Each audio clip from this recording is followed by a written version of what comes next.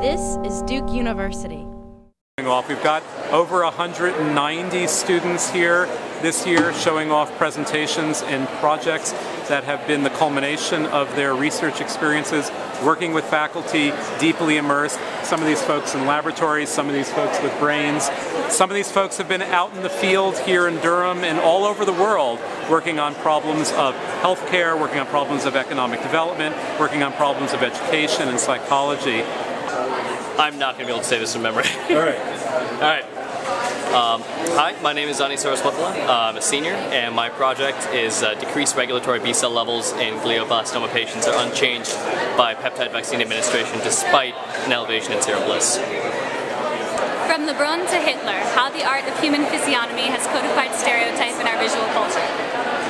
Okay, hi, my name is Jennifer Hewitt, and my project is titled E. coli.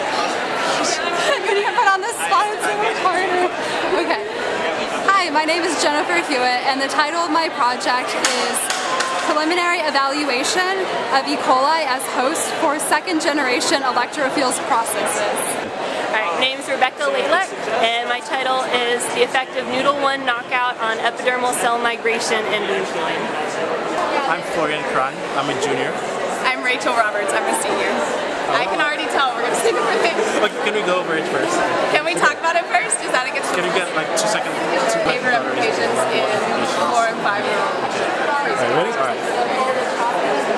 Go. Doing math with dot arrays, behavioral implications for 4 and 5-year-old preschoolers. I'm Kirsten Osborne, and my title is Boys in Tutus, Girls in Bow Ties, Gender Representations in Picture Books. Hi, my name is Anniemirello, and the title of my research is Pioglitazone Increases Corticosteroid Effects in Obese Asthmatic Subjects. So close.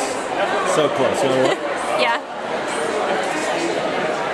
Dang it. This is what it really means to be an educated person. This is what it means to make a transition from student to scholar, and this is what it means to be able to live in the world.